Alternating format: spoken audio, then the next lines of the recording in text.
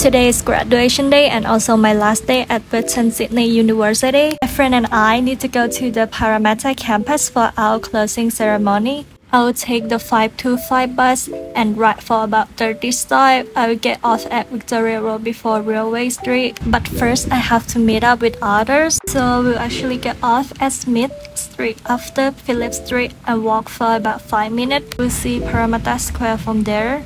We took a bus of Western Sydney University. First, we attend in a conference room.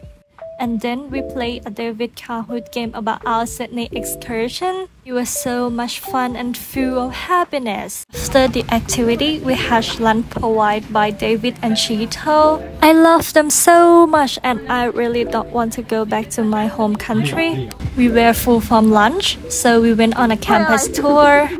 My favorite spot was the library because it has a sleeping point. Definitely shy since we don't have anything like that in our library, so I decided to give it a try.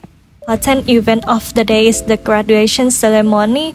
I'm representing the EP3 class. Okay, hello everyone. I'm Patcharawarin Kulchali.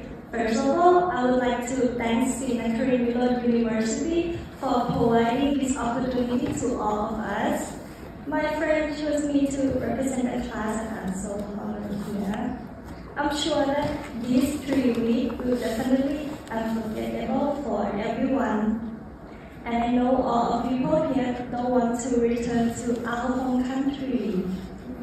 Neither do I. And this place is really valuable experience for me, and I hope that all of us returning to Thailand, we will still able to contact each other and contact all overseas friends as well.